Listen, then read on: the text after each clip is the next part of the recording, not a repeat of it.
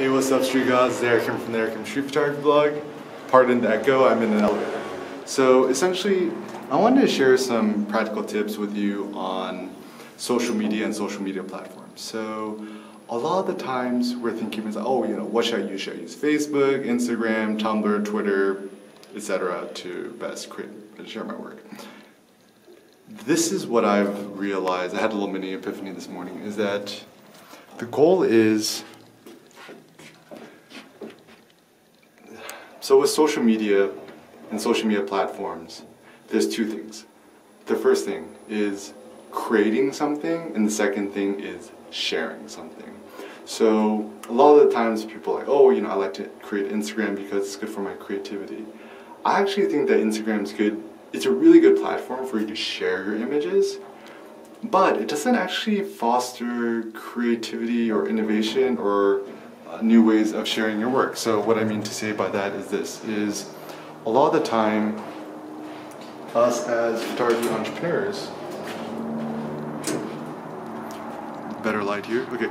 So oftentimes us as photography entrepreneurs, we want to create more sources of innovation. We want to create new things. And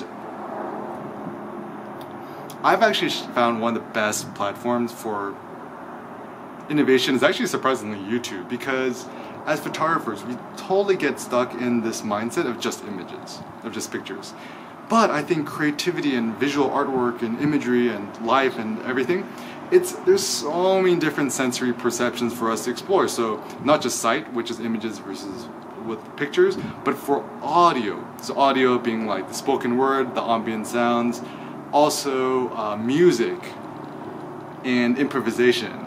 And also the thing that I'm super excited for, I'm sure you've seen a lot of these videos on YouTube, is like 360 technology and also more interactive ways to get your viewer to be more engaged.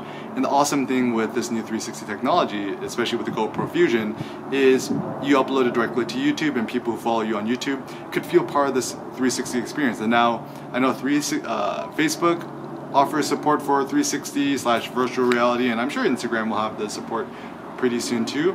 But realize that I think as you as a visual artist, you as an entrepreneur, you as a creator, you as an innovator, the purpose isn't for you to just keep getting more people to see your photos, to see your artwork, to keep clicking like on your stuff, but rather I think the point is for you to keep innovating, for you to keep creating new forms of art, for you to create new things, and for you to create new ways of creating the new things.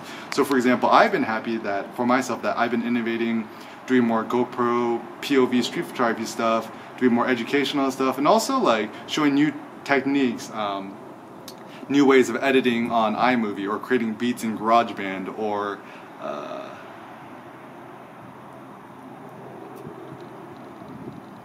doing even these cool guerrilla talks, new ways of storytelling of me, just instead of just blogging and typing everything on the computer, which is, I get a lot of carpal tunnel in my hands, I can talk faster. So just creating new ways of sharing information via like videos like this.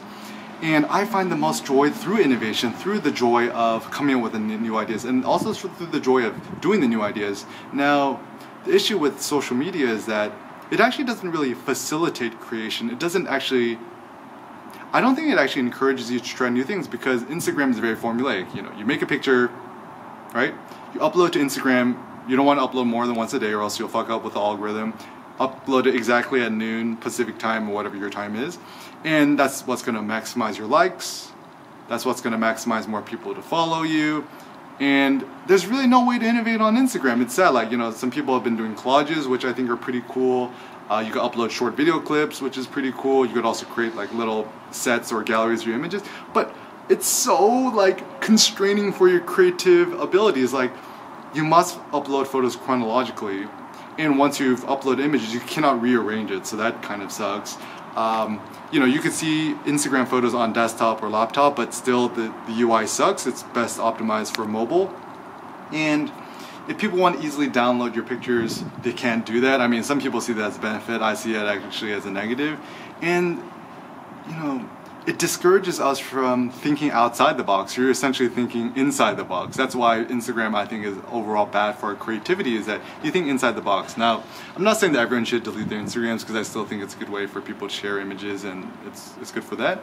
But still, if your job as a photography entrepreneur is to innovate and to think outside the box, think outside the box. Instagram is a box. It's the ultimate box. It's the icons a box.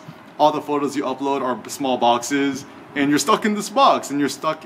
Even sadder, you're stuck in Facebook's box. A lot of us, deleted our Facebook, but we kept our Instagram. It's like, don't you realize that Instagram is actually owned by Facebook? And as, my prediction is, more or less people have fled away from Facebook because of the data scandal, and, it's kind of lame, whatever. But in the next 5 years, Instagram, or maybe even sooner, maybe like a year, 2 years, 3 years, I don't know, whatever. Instagram is essentially going to be just another Facebook, because Instagram is Facebook. Facebook bought Instagram for $1 billion, whatever. And you can see that Instagram is becoming more and more Facebook-y, right? Like, it used to be all the stuff you uploaded on Instagram was all chronological. Everyone saw what was on your feed. But now they're starting to filter it down, because obviously Facebook wants to incentivize more advertisers to put in. So they're starting to integrate the Facebook newsfeed algorithm to be integrated into Instagram, and therefore that means that you as an Instagrammer are going to get fewer people to see your photos and stuff like that. And also, Facebook and Instagram are closed boxes, whereas I'm more pro, like, blogging, WordPress.org, doing YouTube, because anyone on the internet can see it, and also Google could index it. So once again, realize it's very important for you as an entrepreneur, as a photography creator, to think outside the box. Think of new ways of visual storytelling, and really think about, why do you use Instagram? Am I using Instagram really? Is it really helping you be more innovative and come up with new ideas or new ways of presenting images? Or is it just a way for you to just maximize the number of people who could see your stuff, which is fine too. So whatever the purpose is of you using Instagram or social media, I think it's valid, legit. Just know what you do. So I would love to hear from you. Just leave a comment below saying why you use social media, why you use Instagram. Is it because, you want to share your images? Is it because you want to share your joy of your photography? Is it because you want to share your experiences? Is it because it's a marketing branding tool? Is it, is it because of FOMO, like you feel like you're missing out if you're not using it, or something else? So love to see your thoughts. Leave a link or a comment in the description below. And yeah, also check out my new course, Ultimate Beginner's Guide to Photography Entrepreneurship, where you learn more awesome hacks and ways to think outside the box in your photography. Also linked in the description below. So thank you guys so much for watching, and one last plug for my buddy Karl Edwards. Follow him, SHOOTR, a great channel on street photography, and also another guy, I forget his real name, but the Angry Photographer. This guy was awesome. He also gave me a shout out last time, but he's the ultimate badass in photography. He just says it how it is, says what's on his mind. Also super smart dude. Lots of good guys. Also check out Kai Man Wong. He's not on Digital Rev anymore, but I think he's thriving more than ever. He's doing cool other stuff to check out. SF Street Photo, a big street photography festival. I'll put all the links in the description below. Really, Ken Walton, who runs the festival, good friend of mine. He's doing some cool stuff there. Also, my buddy Sean Lotman selling his book, Sunlanders, probably my favorite color photography book. Other shout outs.